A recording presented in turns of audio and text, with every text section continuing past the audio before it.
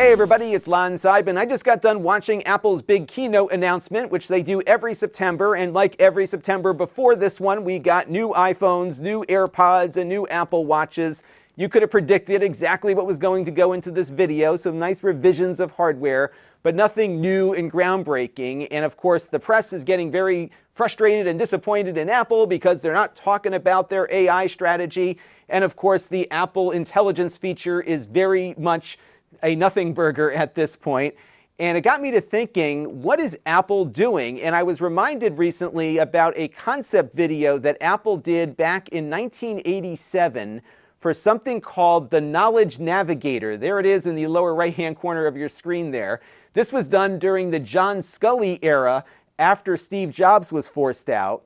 And I want you to watch the entire clip of this at Lon.TV/Apple Navigator. I'm going to play a small portion of it that I cut up a little bit just to show you some key parts, but it's worth watching the entire thing. You can find this over at Blake Patterson's YouTube channel. He's a great preservationist of Apple videos. I actually saw this when I was a kid back in the early 90s, probably with the same recording that's in his video here. I signed up as an Apple user group with a couple of friends so we could get some free stuff from Apple, and they would send videos like this. And I was blown away by this concept, but it appeared to me at the time when I saw it as just total science fiction. But today this looks very much like a feasible concept, and I think this might actually be what Apple's desire is with AI.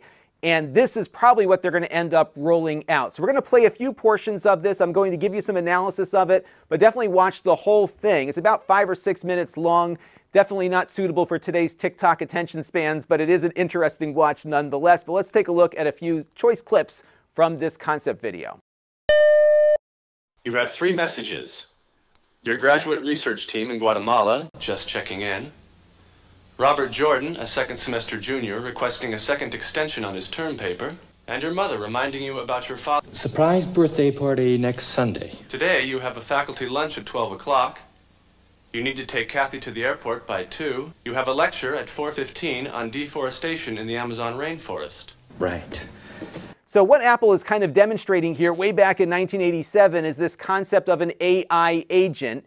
And this concept, of course, went into the Newton that they made not too long after this video was put out, along with what we would consider Siri doing today, where you could say, what's on my calendar and what's in my email inbox. However, here it was anticipating what the user was looking for when they first turned on their device. But it gets more interesting. Let's take a look at the next segment. Let me see the lecture notes from last semester.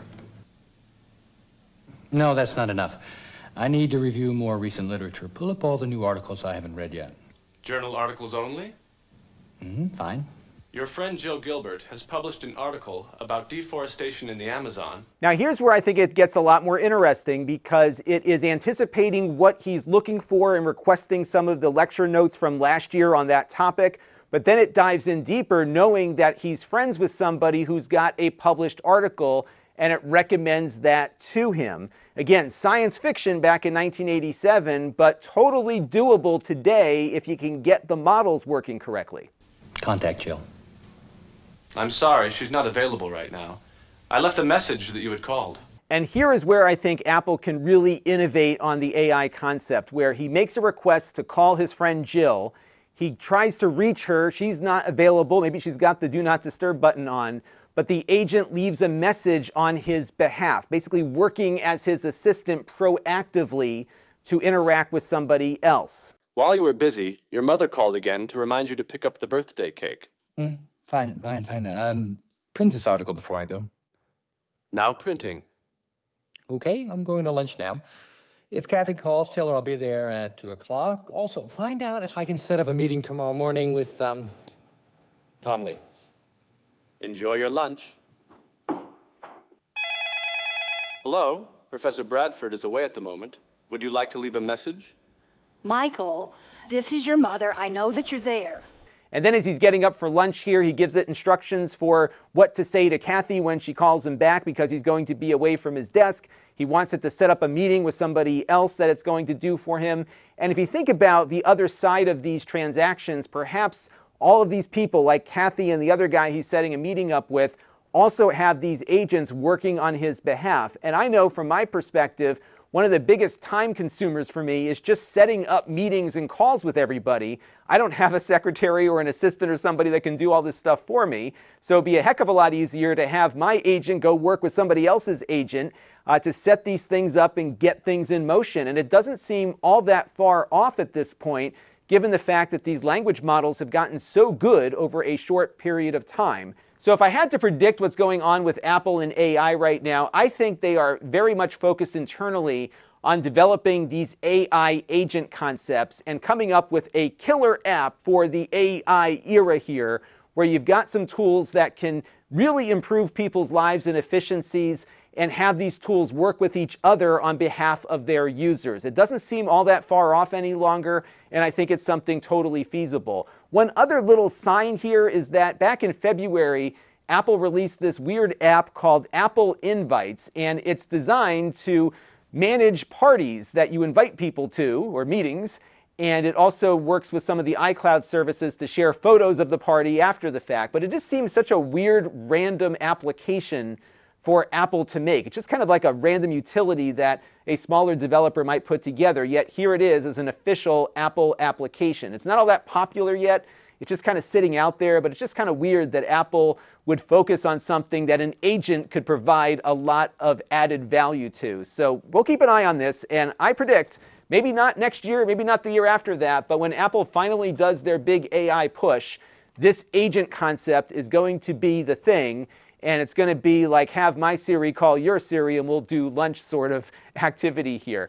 Now, I did want to show you, though, some things that I've been doing because I'm sick of waiting for agents to help me out.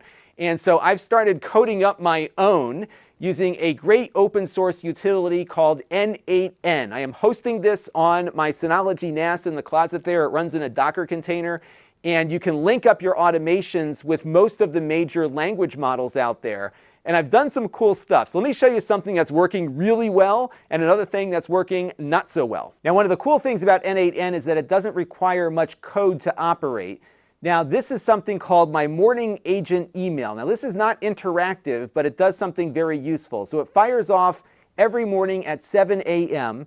It looks at my calendars and shows me what I've got going on today. It also looks at some RSS feeds for all of the gadget websites that I follow, along with all of the cord-cutting websites that I follow. It compiles all this information, and then what it does is it goes out to Google Gemini to analyze all of these RSS feeds and find things that I might find of interest for my YouTube channel.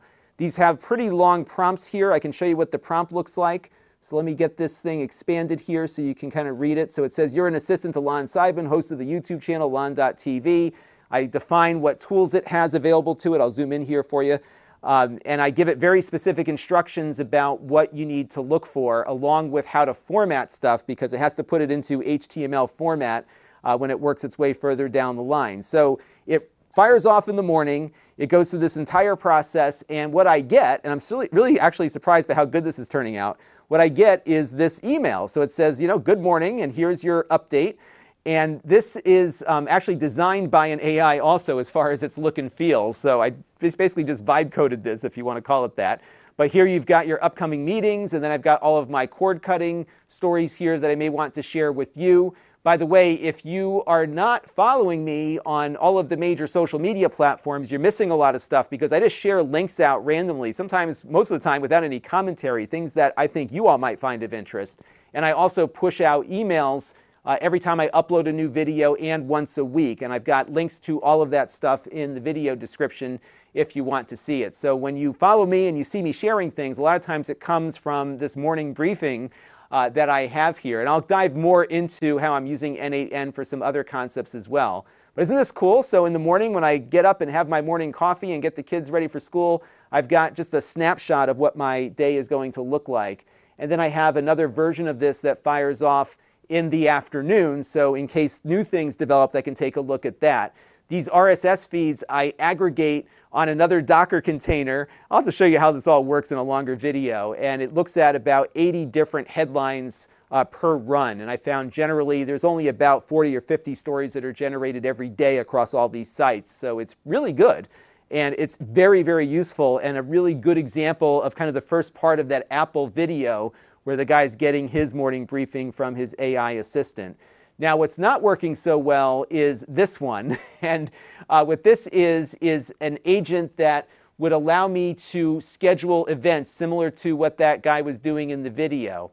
So what this does is it takes input either from email or via Telegram, which for some reason is the best way to message into an N8N thing right now. And what I can do, for example, and I'll show you an example of this actually running here, is, hey, when is Lon available today? And it's doing this first part really well in that it's communicating back to the person that here are the time blocks that he's available. And then when I give it confirmation to book, it's sometimes able to book me and other times not. So it's just not working consistently enough that I can have this start working with people that want to set up times with me. So we're getting there. And on maybe 30% of the time, it actually creates the event and emails the person and lets them know what's going on. But the guts are here for this to actually work if I keep at it a little bit longer. I did find that most of the models were failing on getting my availability correct. I had to be very specific about how to look through each block of time in the calendar because they were very lazily looking at the calendar components. It wasn't until GPT-5 came out that it could actually accurately tell somebody whether or not I was available, and that's why I'm using OpenAI. The problem with OpenAI, of course, is that I have to pay every time this agent fires off. So I just haven't rolled this out yet because it's just not working the way I want it to at the moment.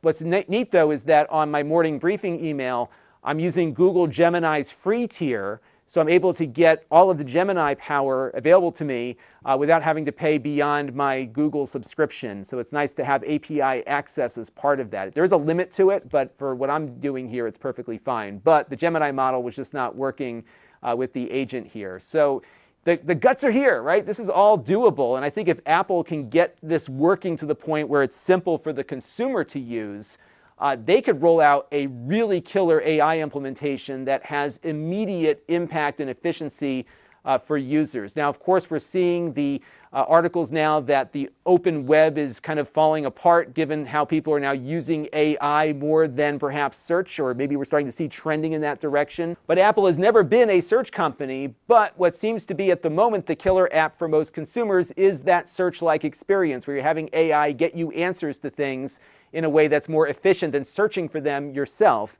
And I think the next step here is to bring in the agent component where agents are working on your behalf. And there are some folks out there who've got agents sort of working for them, but the average consumer is not going to go through the effort to put together this N8N workflow that I am. So I think if Apple can really master this, they will have something really killer on their hands, and that is what I think they are working on. So let me know what you thought down in the comments below. It's time for some engagement, and I'll talk to you next time. Until next time, this is Lon.TV. Thanks for watching.